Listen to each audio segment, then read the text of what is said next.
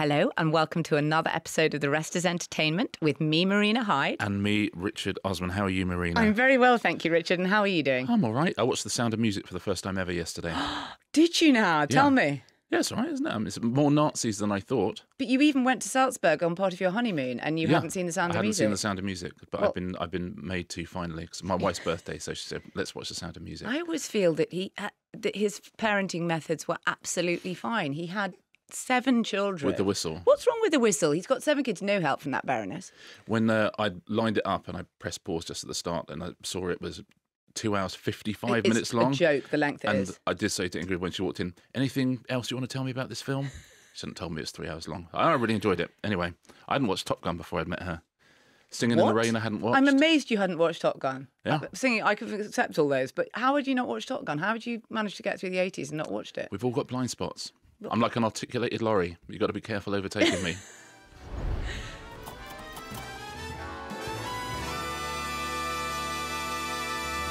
We're going to start with AI. I feel like this might have been a tipping point. There was a video release called Sora, which was released by OpenAI, and if you haven't seen it, you must take a look. They're the people who have created ChatGPT. Exactly, which even sort of 18 months ago was just, isn't this fun? You can sort of ask it a question about your school and it'll tell you something. And now it is going to be a behemoth which takes over all of Hollywood and all of our culture. So this video came out and it's a text-to-video application where it says, Sora, show me a kitten playing with a candle. Shall I tell you some of the prompts that they put in? Yes, Because they're please. quite interesting.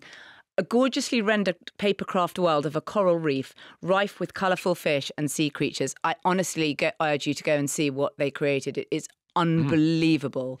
It's all AI, it's all CGI.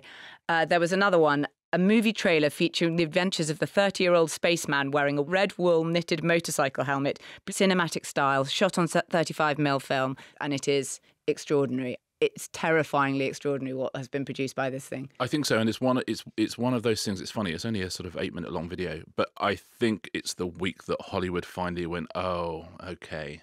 Oh, I get it. That this is a tide that's not going to turn back. They said it out loud. I mean, the director one of the directors of Slow Horses, which is obviously filmed over here, but was in front of MPs and said, I've seen this. I now think it will be producing feature films in 3 to 5 years. It could probably do soap operas now. And Tyler Perry, who's a big producer, said, I'm not going to expand my studio lot, which I was going to do because there's just no point having seen this thing. It's going to take over everything. Well, that's it. He was Tyler Perry, who's huge in the States, has a huge media empire. He was about to spend $800 million expanding his studio. He says he was. In Atlanta. Yeah, okay. All right, he was about to spend $7,500. Yeah. Because he got a cheaper quote. I mean, his films do slightly feel like AI anyway, I always think. But anyhow, in general, it has sent a chill through the industry. People are saying, oh my God, okay, having seen that, concept art just died. Storyboard, stock video, that just died. Yeah. Well, I think stock video definitely just died. Storyboarding just died. Previs, which is a way that movie shots are conceived of. Artists create a previs of what the scene will look like exactly. And it takes a while to get there. And then you're almost, as the actor, shown that scene, particularly if it's an action scene or something that's going to be quite hard to explain. So you're actually able to see what it might, in a kind of rudimentary way. But someone has had to create that, and it's had to create it over many, many iterations. You don't get the previs right first time. And people are saying, well, that's just died because you can just type in a few text prompts. What's interesting is that you can also feed video into this model. So you could say, I'm really sorry, this movie stars Kevin Spacey, who I regard to be what my friend Julie refers to as one of the League of Semi-Cancelled Men. So can you now remove it and put somebody else in it? And they can do that. Well, actually, can you replace them with someone that you've entirely invented? Well, yes, it's the other thing that AI is going to be able to do very, very quickly and very, very easily. Now, OpenAI is saying they're not releasing this model in the way that they have to ChatGPT because they want to take in conversations from stakeholders and policymakers and all the other people who aren't going to have a job soon either. So, I mean, it's fascinating, and the most fascinating thing, of course, is the absolute sort of exponential leap that this technology is making. So, we're at the stage talking about Sora now. In 50 years' time, they can listen back to this and go, oh, that's cute. It's like we talk about, do you remember the first time they ever showed moving pictures in a French cinema and people ran out of the cinema because they thought a train was going to come through the screen? Yeah. They'll be talking about us like that because this is the very beginning of a very, very, very long journey. Now, if there's any hope for the industry at all, it is that it's quite hard to do the next generation of AI. Each time we sort of go up a generation, it's using more power, it's using more computers, and it's using more source material. And those are exponential. I think the source material, by the way, all of which has been created by humans. I know, which we will get to, I think, about what happens with those eventual lawsuits. I have a theory as to what might happen with that lawsuits, and it will not shock you to know that rich people will do well and poorer people will do less well. But I think by the time of ChatGPT-7, it's going to use every single computer in the world will be needed to be used. You'll need your own nuclear reactor to power it, and it will require more source material than there is currently in the world. Okay. Now, the thing that holds up all of that, of course, is you can't use all the computers in the world, so you've got to manufacture chips, and manufacturing chips is quite a slow process. The lithium wars. Yeah. That's a good There's show. another thing you can look forward to. AI, make lithium wars. Show me the lithium wars. Yes. So in theory, AI could now take quite a long time. And equally, it might have that last mile problem that driverless cars have, which is it's easy to get to 90% brilliant, but actually the last 10% is incredibly hard. But don't you think to some extent we live in I saw someone calling it the other day, a just good enough culture. You know, a lot of the stuff that people will spend all day watching on stuff like TikTok, YouTube is lo-fi. It's not got high production values, and they don't mind the kind of shonkiness of it to some extent. And so that worries me that the kind of artistry is something that people are already willing to forego in the things that they spend the most of their day doing anyway. I think that's right. I think the industry will be hollowed out, and I use that term very specifically, by which I mean at the top end there's always going to be auteurs and artisans, and people will pay a premium for humanity, just as people do in shops. But the people doing that, of course, will be rich people. There'll be two-track culture, and at the very top end there will always be projects with gatekeepers and done by people who are already in the industry and already have connections who will make that stuff. And at the bottom end there will of course be loads of scrappy, producers, content creators who do what they always do, which is have great ideas and just put them down. It's the stuff in the middle that goes linear television, just the background stuff we watch day to day. And there's absolutely no reason in 2 years' time why a human being should be anywhere near that. So you've got whatever library of programs you've got, whatever library of comedy shows, stuff that was made in the 80s or 90s or noughties, no reason at all for AI not to take control of the advertising, because one of the things it does is hyper targeted. I mean, AI will be unbelievably good at advertising to you. You'll see this in commercials. That should be the first thing we say. You'll see this in commercials imminently. I mean, they will already be using this in commercials like immediately. There's no reason this is good enough easily for adverts, easily already. 100% that. I think the advertising industry too good in some ways. Is in a lot of trouble, which of course means that linear television is in an awful lot of trouble, because it's not suddenly going to be, everyone started making really expensive adverts again and then just sort of throwing them into Coronation Street and the hope that some people watch. It will be, I'm going to get AI to make an advert for me. It's going to have an AI voiceover, and it's going to be targeted to exactly the people I want it to be targeted to, and it's going to be insanely cheap, and it's going to be just as useful as the advertising I do now. So I think it means that all goes as well. So I think AI is going to be hugely influential. I think it's going to lose an awful lot of jobs. The only thing that can happen is that it slows down. And at the moment, it will slow down because it's hard to make chips. Can I just say something that I do think is quite interesting about all of this? As obviously one of the unions I'm a member of is the Writers Guild of America, and we were one of the unions that went on strike last summer. But there's something quite funny about how a big part of what we were on strike about is AI and the use of AI. In the writer's case, the use of AI either to replace you, but all of which has been built, by the way, on work written by actual writers who, had emotional breakdowns and went to fat camp and all the different things that happen in people's lives that make you, writers. Yeah.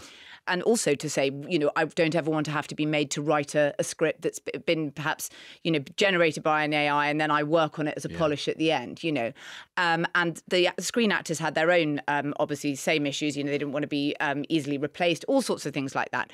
And both guilds won on those kind of points, and they were happy with what they got. I felt at the time that, the reasons that the studios is allowing them to win are because it's just not good enough yet. But you can be sure that the minute it is good enough, the technology, then we'll be having a whole nother conversation in 3 years when the deals are up again. Having said all that, it's quite unusual that sort of airy-fairy industries, the writers, the screenwriters and the actors have been had the most high-profile labour disputes about this kind of across the world. Yeah.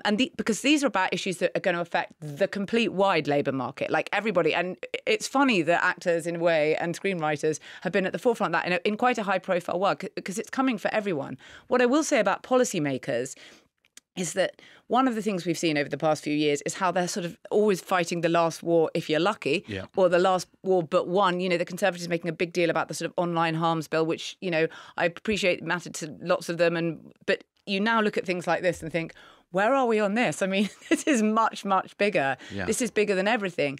And it's like they're still talking about someone waving a red flag in front of a steam train when full electrification has taken place. Yes. Yeah. And I think that's the difficulty is keeping up. And I mean, the US Labour Secretary is very interested in all of this stuff. And I don't know, I think she was at the Screen Actors Guild Awards this last weekend. You can be sure that I think she would sort of relish the fact that actors and screenwriters were at the front of these fights. But they are labour market wide now. That this AI is going to replace so many jobs. I think so, and it's fascinating because there's two attacks as well. Which is if you run one of the big studios, of course you're going to try and use AI as much as you can because we know that's what capitalism is, and it has to be rapacious and it has to keep growing. So they will find a way to do it. But also, if you're a new creator in the industry, if you're a new brain, and by the way, it's quite hard to get into the industry, and you have these tools at your disposal, you would just be using them. If you're a young filmmaker, I remember a very, very young Edgar Wright when he was starting out, and him and his friends would just make these little home movies on videos because that was a new technology that they could suddenly use. If you're a young person now, a young writer, a young creator, a young director, a young actor, why would you not be using these AI tools to make incredible content and sharing it with people? And of course, if that's your way into the industry, and suddenly people say, "Oh no, but if you want to join the Screen Actors Guild, if you want to join Equity, if you want to, be a Hollywood director, you have to sign up to these things which says you can't use all these technologies." You go, "Well, then I won't join up." And also, there's an irony, which is a lot of creatives are very excited about what they could do with AI. You talk to writers and they know it's going to end their jobs, but they also go, "God, there'd be a fascinating project I could do with AI. I wonder what it could do, or I could add pictures to the things that I'm doing. Perhaps I could cut the other people in this industry out of what I'm doing." I think Sam Altman from OpenAI says, "I want $7 trillion to spend on making chips," by which he means I want to set up factories that make chips. And if I do that, then AI can advance at the pace it is now. If someone doesn't give him $7 trillion, then it will take a long time. AI will advance as quickly as the manufacturing output of chip companies can go. I mean, that's essentially the maths of the thing. But if the next iteration of ChatGPT, which you can just about do with the computing power that exists on planet Earth and the source material, if that is another huge step on, then of course people will give them $7 trillion. Yes. I mean, it will be literally nothing. And then the next one of it, ChatGPT 6, might be able to solve a lot of the problems about making chips, and might be able to solve lots of the problems about how you power it, and might be able to solve lots of the problems of there not being as much source material because it can start creating its own stuff. So it's one of those things. If we just allow the market now to be what it is, then it could be 5, 6, 7, 8 years before we get the most unbelievable, the stuff that can make everything. But if OpenAI and Sam Altman are able to intervene now and put $7 trillion into it, then this is coming like super, super quickly. And I think that politicians will become engaged with the issue purely because they will see how it will disrupt their I mean, this year we will be obviously James Cleverly's talked about it even this week. We're going to be seeing a lot of AI disruption in both in our election and in the US election, and it will, I'm sure, certainly crystallize their thinking as to how to regulate this and how to deal with it. Because of course the entire way that ChatGPT works is it trawls the internet for available works, television shows, images, text, books and stuff like that, and trains the AI on that. So it's taken the IP, the intellectual property of millions of creators, and it's essentially passing it off as its own in an enormously clever way. But it didn't create any of that stuff. It is not a real thing. It is some lines of code on a chip, and every single thing it does and will ever do throughout the whole rest of history of time has already been created by other people. So those people, I think, will seek recourse, and I suspect that 95% of them will get to no recourse at all. I think 99.999% of them. It's because it's the sum of human everything, really, that it's drawing upon. And the sum of human everything. Yes, but it by is. Marina Hyde. Yes, I'm just doing the outline for that now. But I don't know what you think about it. I think that essentially, like music streaming, really, the big studios will settle for an enormous amount of money because the OpenAIs of this world will be multi-trillion-dollar industries. They can throw you like 100 billion without even thinking about it. So the big studios will settle for huge amounts of money.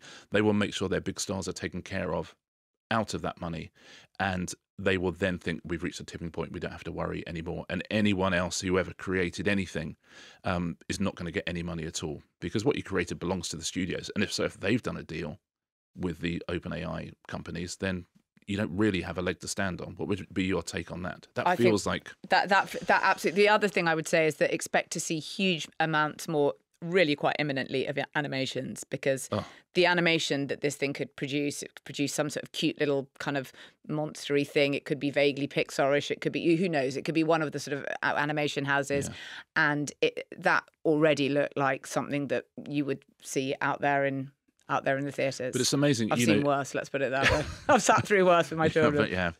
As you say, listen, it's not going to, people say, look, yeah, but you'll always have to have the human voice and the human emotion. And you will, but that would be really, really top-end stuff, because, that's going to be the expensive stuff to make. And no one likes making expensive stuff. But there will always be those prestige projects. As I say, at the bottom, there will always be people doing interesting things, because you can't keep the creative mind down.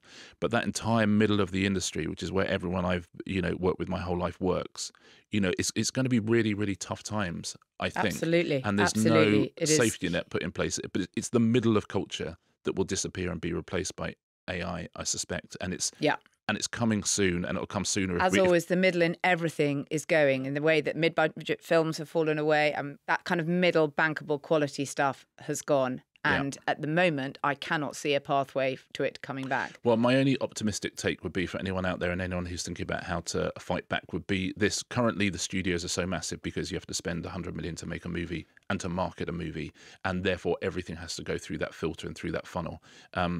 And that's why a lot of the smaller movies don't happen now.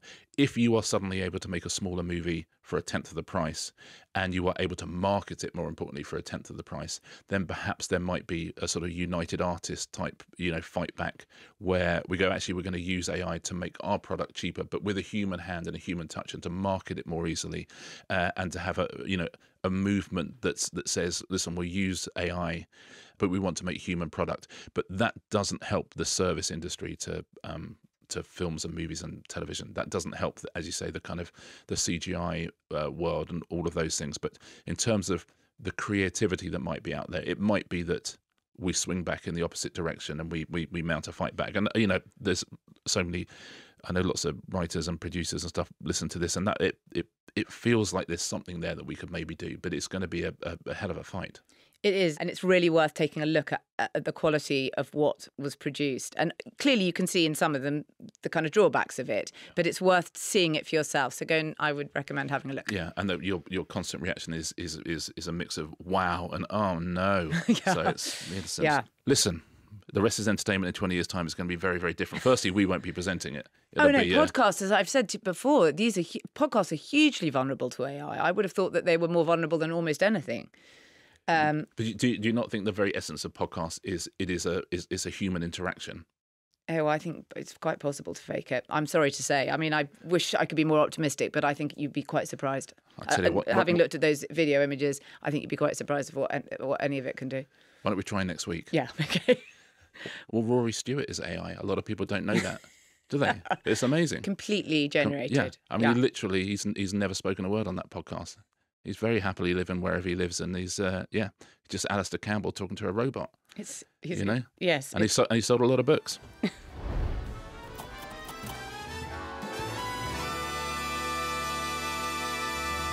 We are going to talk about the Sussexes and the Obamas, people who obviously come from outside of the entertainment industry. They were given big deals, overall deals, as we call them. I'll talk about those in just a second.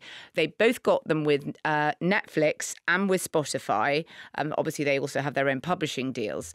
The Obamas, I can't remember what theirs was 8 figures. The Sussexes was 9 figures. It was more than 100 million.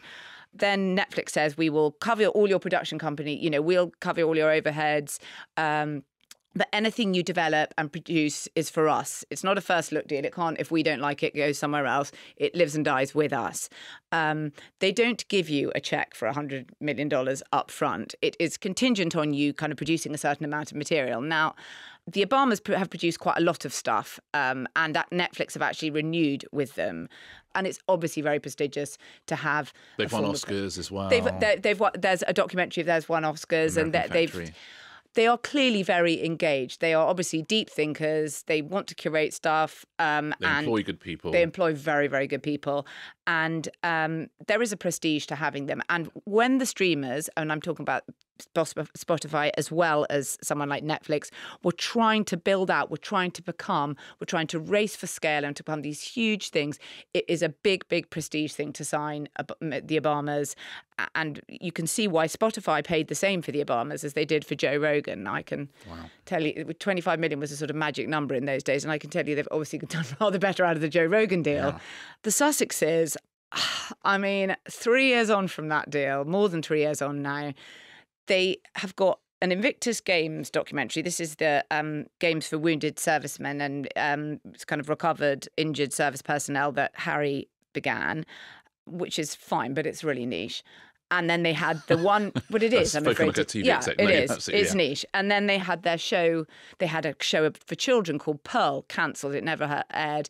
They've bought some film rights, which nothing has happened with.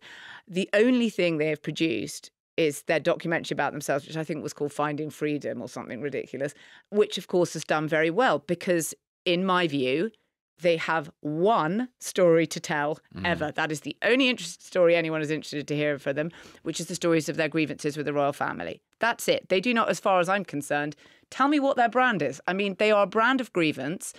I would really worry about what his therapist says to him, because I would say, you know, your moneymaker is this kind of discord with your family. And it seems to me it would be quite good to be able to separate those two things in the interest of moving forward and personal growth and healing. But that is the only way they can make money, in my view. And I think Netflix have got into a whole world of pain. What do you think? I mean, well, yeah, it's fascinating, isn't it? Because the Netflix deal seems to have sort of come to an end. I mean, Netflix are not really admitting that. They're not really admitting it. Certainly the Spotify deal has come to an end. Meghan Markle did a podcast called She did Archetypes. 12 episodes of a podcast. Wow. I mean, that's like a Monday morning for you and I. Yeah. And they got sort of $20 million for that. And she did 12 episodes. It came to an end. My goodness, there was that guy. Did you see that Bill Simmons, who started the Ringer network of podcasts, who is sort of very brilliant, and which he eventually sold to Spotify, and he has a sort of executive position there. He said on his own podcast, I wish I had been involved in the Meghan and Harry leave Spotify negotiation. The fucking grifters. That's the podcast we should have launched with them. I've got to get drunk one night and tell the story of the Zoom I had with Harry to try and help him with a podcast idea. It's one of my best stories. Fuck them, the grifters. Which is, you know, opaque. It's not clear what he thinks about them. But yeah, I mean... Yeah. But listen, we're in an industry where that happens all the time. As soon as someone gets a big name, they can sign a big output deal. The talented ones, it pays off for everybody. The untalented ones, you soon work out, you think, oh, you were just flavour of the month for a little bit, and I've massively overpaid for you, which is why always in TV, strike when you're you know you're absolutely at the top of your game, because you can get an enormous deal, and then you know Netflix and whatever can repent at leisure. So it's quite an old story. They haven't got it because it's some miracle. It's often when people are absolutely at the height of their powers, someone else will overpay for them massively. And I've always hated it. Because you go, what are you going to get for 100 million? I don't get what you think you're going to get. They've just got a production company, and what are they coming and pitching you game shows? As you say, the only interesting thing is when they're on screen. It's the same as Simon Cowell. Simon Cowell only has hits when he's on screen, because people love to watch him. As soon as he goes, oh, actually, I've got a game show, or I've got a reality show. I'm curating a game show. Yeah. No thanks. Yeah, nobody watches, because you just think, well, there's no value there. Your value is your on-screen persona. I'll say this about Harry and Meghan. So it looks like it's being a bad time for them, you know, with Netflix and with Spotify. The book that Harry wrote. Oh, speaking of the Sussex Extended Universe, this is But it's impossible to overestimate how much money that has made. I mean, it's been one of the most successful books. If you want to talk about figures they signed, didn't they pay something like 20 million. Maybe they paid even less for that. A 20 million advance for that for book. 4 books. Doesn't matter what any of the other 3 do. Books? Yeah, for 4. Doesn't matter what any of the other 3 do now, by the way. That book sold more than anything ever, literally. I mean, it was extraordinary. The fastest selling non-fiction book of all time. I've done some back of the envelope calculations because I like to. I know what you get paid per book. Got a 20 million advance. The thing with advance is you get paid in advance, 20 million in that case. You do not make a penny until your publisher makes back their 20 million. And once they've made back their 20 million, and there's all sorts of sliding scales about how that works, what they get, what you get. Once you've made the 20 million, then you get your royalties. I think, and his book has not come out in paperback yet. So his book is purely hardback. I reckon he's made $27 million. So he's earned out an advance of 20 million on the hardback of his first book alone. Forget rights to other things and audiobooks and what have you. He has earned that out already. When the paperback comes out, that's it. It's just money rolling into the. That's Penguin Random Sussexs. House who did that deal, by the way, Yeah. and they did an unbelievably good deal. 3 more books. Yeah, I mean, but that's the weird thing, isn't it? Netflix, Spotify, those are both bad deals. But the book, because that's the thing, because that's Harry. It's like it's essence of Harry. That's the thing you're buying, and that's the thing that people want most of. And I know the Moeringer wrote the book with Harry, and he's been handsomely paid for it as well. But sometimes when I tweet out the kind of book charts, people always go, "Oh yeah, but it's not a hit because I've seen it in charity shops, so it was half price." It is the biggest hit of the last 10, 20 years. It is enormous. It has made everybody an enormous amount of money. People say, "Oh, but it's on half price." I think, but books tend to, if you're in a Waterstones or the supermarkets, they get knocked down to half price. You want your book to be knocked down because if your book's one of the one being knocked down at half price, then you're selling a lot. And also, by the way, Harry is not making less money if it's half price. No. He makes exactly the same if you charge $28 and if you charge $14. Also, he sells a lot in America. In America, the royalties are absolutely insane because they pay a lot of money for books in America. So he has made a huge amount of money out of that book. So he's got money coming in. And Meghan, the only thing we really know her from acting is Suits. And Suits in the last year has become the biggest show in the world. So as a couple, they've essentially got the biggest book in the world and the biggest TV show in the world. Now, I'm sure she's not making a huge amount from Suits. She's not. But as a power couple, forget Netflix and Spotify. That's not bad, isn't it? I mean, it's not, Taylor Swift and Travis Kelce, but it's not bad having the biggest book in the world and being in the biggest TV show in the world. Not at all, but the only way to move it forward is to go back to the grievance well, and it's. That's it's what a they bit should like call their being, company. I know, but it's a bit like being sort of an ancient mariner, really. You're sort of content to tell the same story to every single person. But I must say that the obverse of that, of course, is that it is in the media's interest who kind of stoke this flame the whole time, and the people who, if you end up writing about Harry and Meghan a lot in a kind of negative way, you need them to behave in a certain way, and they need this horrible sort of parasitic relationship. That's really what it is.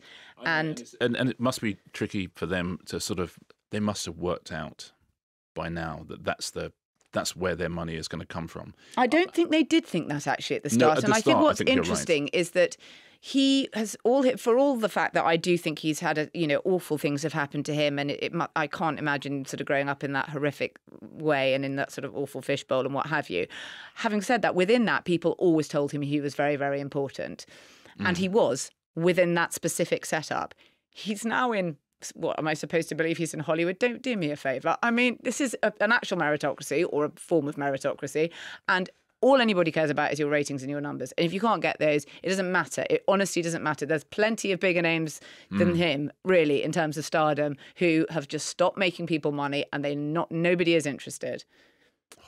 It's brutal. I know. As I said, it's. But that's the difference between show business and royalty. Yeah. Right. Yeah.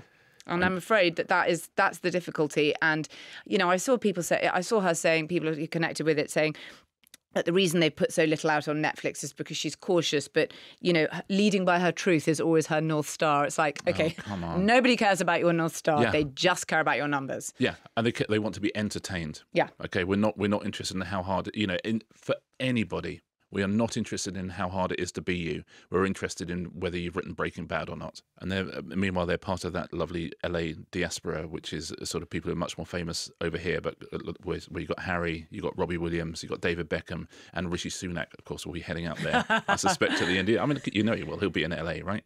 Finally, a gang of four. Yeah, well, there we go.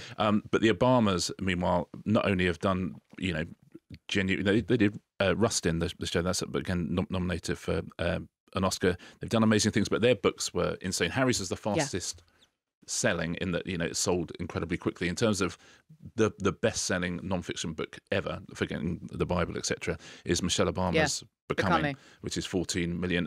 Barack Obama's A Promised Land sold a huge amount as well. So that whatever they do, every single thing they do turns to gold. Everything I do turns to sold, as an old apprentice candidate once said, and that's the case with the Obamas. But and also they have a hinterland, so they can keep coming up with stuff, and people trust them and will come to them, and creatives will come to them, and they will listen to them and do interesting things with them. Yeah, even though it didn't particularly, they kind of left Spotify by sort of mutual agreement. I think in the end they just didn't really renew with them, but they went to Amazon Audible, and so they have, they're still continuing that, and it is a far more successful. But they're much more engaged. What's that? Leave the World Behind? Is it? That's a disaster movie with Julia Roberts. The Julia Roberts one. Yeah. Obama was giving notes on that. Can you imagine getting notes from Obama? That's a bleak film. Well, yeah, no, it is quite. Yeah. But getting notes from Obama, I mean, I have to say, I would listen to those. I'm not sure I would like to get notes on my script from Prince Harry. No, thank you.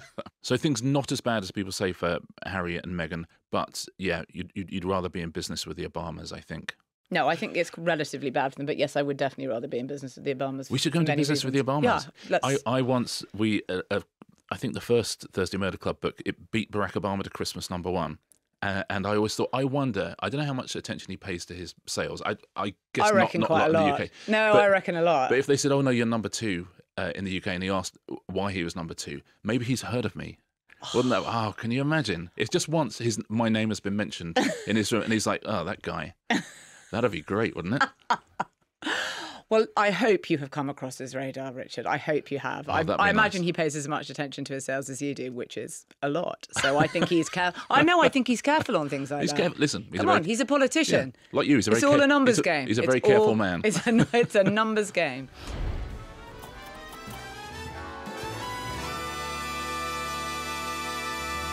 Do you have any recommendations? I do, actually. I have got, this is a magazine that is absolutely brilliant. It's called Strong Words. It's a fascinating thing. It's about books. But it's written in such a fun and lively and sort of jolly style. It's about all the books, popular books, all types of books coming out. It is conceived, created and written by one person. I thought you were going to say a robot. No, I'm not. He is not a robot. He's called Ed Needham. He's edited lots of different magazines in a time, including Rolling Stone.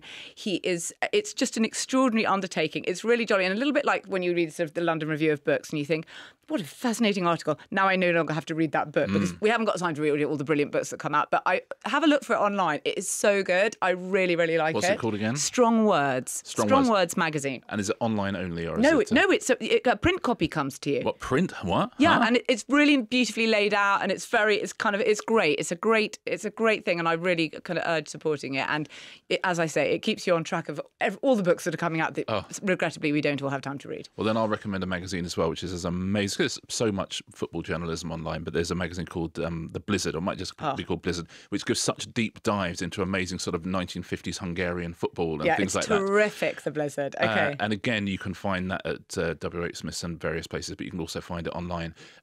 Because, again, it's that thing when we're talking about AI, there is a fight back sometimes, which is people go, do you know what? I just want to write this by hand and then have it set by hand and then sell it in a shop to people who can just read it and take a little bit of time reading it.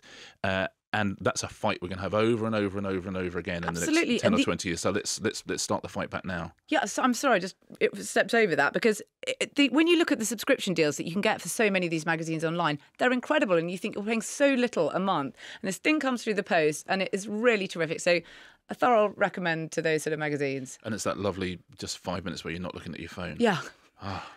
Or maybe 4 minutes maybe. So next week we're doing Saudi Arabia, amongst many other things.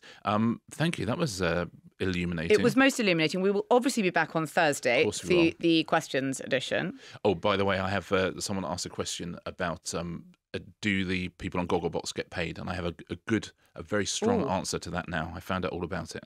And I have a self-administered apology to issue, which, I can't apologies wait. are the new day too, as we always used to say in newspapers. So there we go. We'll have a look at that. Lovely. See you Thursday. Bye-bye.